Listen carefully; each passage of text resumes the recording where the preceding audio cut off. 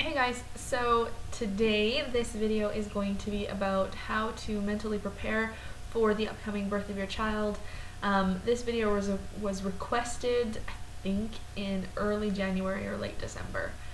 So it's been a while, but yeah, at least I'm getting around to it now. So anyway, there are several things you can do to mentally prepare for the upcoming birth of your child.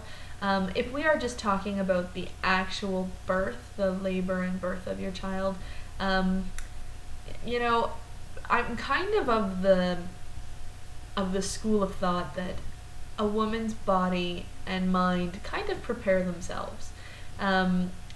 This is why you go onto social networks and or any forum ever, and you see women who in the beginning they're like, oh, I'm so scared of birth, or I'm so scared of what's gonna happen, or I'm so overwhelmed, or blah blah blah.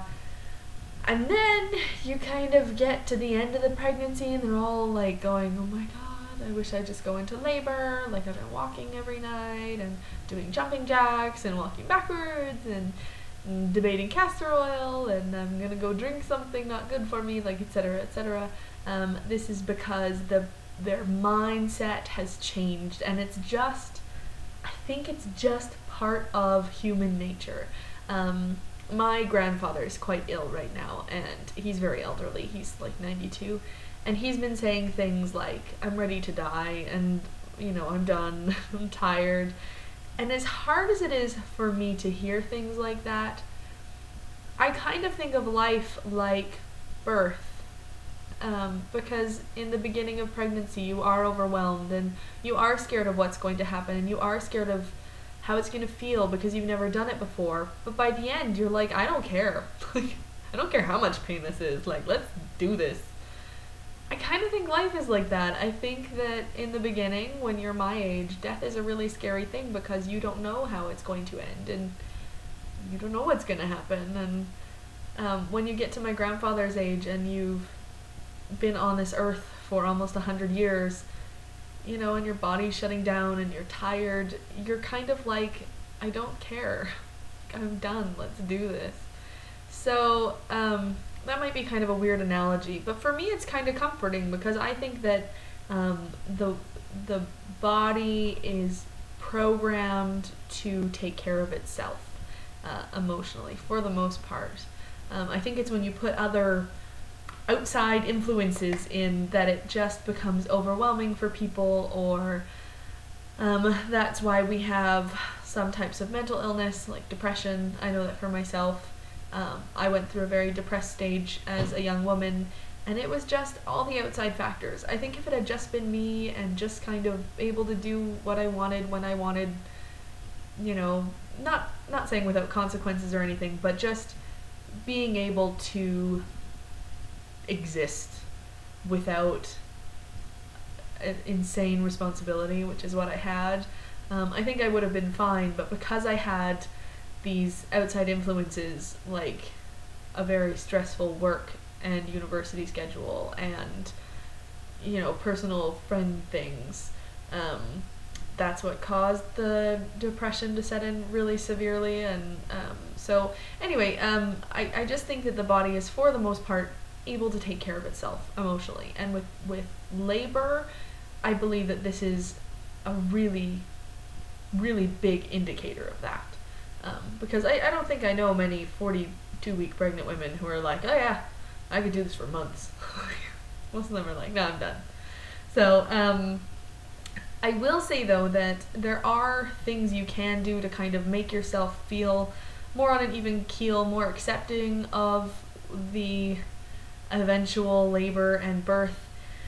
And there's sort of 2 points of thoughts, right?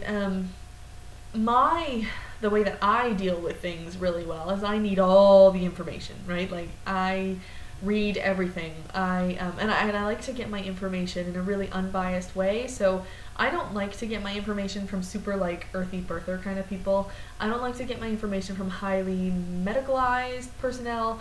I like to get my info from kind of unbiased. These are your options, these are pros and cons for each option, and none of those option pros and cons are emotional. Like, I don't the emotion thing isn't isn't how I make choices.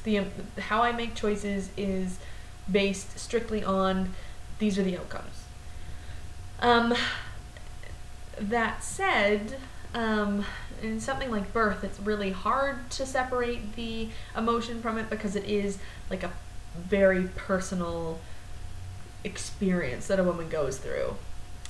The other kind of train of thought that I have seen several people do, several clients of mine actually, is they don't want to know anything. Like, they do not read books, they don't watch TV, they don't want people to tell them stories, they don't, they don't want anything. They don't want prenatal lessons, like, they just want to go for it, right? And accept it as it comes. And for some people, this works really well. I had a client who just had the most beautiful, calm, collected birth, and totally unmedicated. And she was just so zen and so into it, and so relaxed and so accepting of everything that went on. So if you're the kind of person who really is great at rolling with punches, and you're like, you're just, what's gonna happen is gonna happen, then I think that might be a really good choice for some people. As far as a baby and having a baby, there's stuff that can prepare you slightly for it. Nothing's really gonna get you 100% of the way there, though, besides having a baby previously. And even then, with a second kid, it can still be really overwhelming, because no two babies are the same. So I think the only thing that would really prepare you super well for a singleton is if you had twins first. I think you'd be pretty great for that. But I think that there are things you can do. Again, if you have friends that are having babies, I would go and ask, can I come over and just kind of watch? Like, you can show me how to bathe the baby, or how to hold them, or can I watch you breastfeed, or can I be there when you put the baby to bed? Can you tell me what your normal day is like? Can I hang out with you for a couple days? I think that these sorts of things can be really helpful.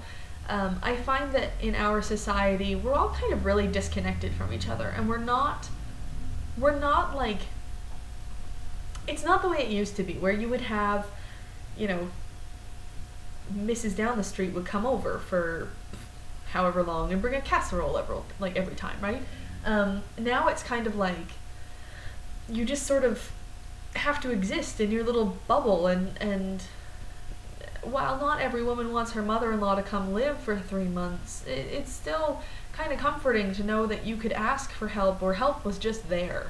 Nowadays, especially with the long distance that people live apart from their families in a lot of cases, I find that there is this social disconnect, and there's a lack of community surrounding births of children, which is one of the reasons I became a doula, is because I really wanted to support families as they went through this. It's such a huge change.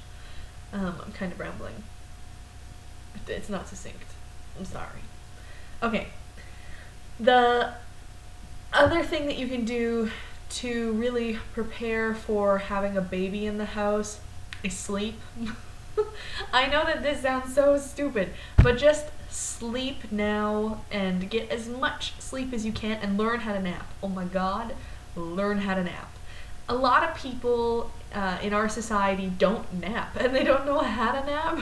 This sounds so dumb, but they don't know how to nap because they work full time, or they've not napped since they were 5 years old. So learn how to nap every afternoon when you come home from work, or even at lunchtime, or if you don't work outside the home. Literally schedule yourself a nap, and nap. Lay down, close your eyes, relax, and sleep. This is really helpful when you have children, because when you have a baby in the house, you don't get to sleep very much. Certainly not as much as you're used to sleeping. So if you can sleep when your baby sleeps, which everyone says but no one does, do it, because it's really good. It's a good idea. The last thing I will say to help you prepare mentally for the birth of your child is to have all your ducks in a row. So have everything ready to the point where you feel like it's ready. You know, for me, ready was, I have a dresser to put some clothes in, I have diapers, and I have a bassinet. That was my ready. For some people, ready is they have painted the room, they have their crib set up, they have all the things like the exerciser and the playmat and all that sort of thing. For some people, it's just like, I feel ready now and I don't have anything, right? It's totally up to you, but I do think that having all those little, like the paperwork ready, the process for getting your SIN card, or I think it's a social security number in the States, or you know, just knowing that you have people on speed dial who, if you are freaking out at 3 in the morning, you can call them. Knowing that your mother is coming over on Tuesdays and Thursdays to help you. Knowing, you know, like just having a support network. I think this is absolutely the greatest peace of mind that a woman can have, is having the support network and knowing exactly where she can get it if she needs it. As far as the birth, the pain, the labor, all that sort of stuff, I'm sort of the opinion that you'll mentally prepare yourself, that your body knows what it's doing, and it'll get you there, where you're like, I don't care, like, just go for it, dude. But yeah, as far as having a baby, there are things you can do, and I do hope this was helpful. I mean, I hope that it makes sense to people that having your ducks in a row and having a support network and having a community with which to draw on can be a really good way to feel secure, to feel like you're not going to go crazy as soon as your baby gets here, to not be kind of dreading it, being alone, you know, because women don't have to be alone. I think that communities are, and people in general, are so excited about babies. It's just like part of our biology that we're so excited about little babies. And maybe not babies, like maybe they don't want to actually hold the baby, but they're just so excited about a person reproducing, that generally a woman can get support if she asks for it, and people are willing to support for like no reason. You know, no payment, no cooking, they'll just come over and hold your baby for you. I will be doing another video about support and support networks and ways that you can make your life easier upon bringing baby home, but I am going to leave that for another video because it's a little more concentrated on specifically the first like 2 weeks of bringing baby home, and ways that you can kind of be really passive aggressive and get some great support. I shouldn't say passive aggressive, but it is kind of passive aggressive, and I like that sort of stuff. So anyway, we'll say reverse psychology because that sounds better. All right. So anyway, if you have any questions or comments, please do ask them below. If you have requests for videos, ask them below or send me a message. And if you want, subscribe, thumb up the video. If not, thanks for watching. We'll talk to you later. Bye.